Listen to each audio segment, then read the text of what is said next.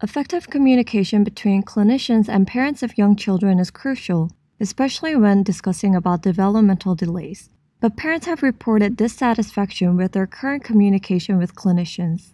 We present how visualization Webtools could address cognitive and emotional barriers in parent-clinician communication by acting as objective evidence, helping parents see their child from a new perspective, and highlighting the strength of the child and important medical concepts.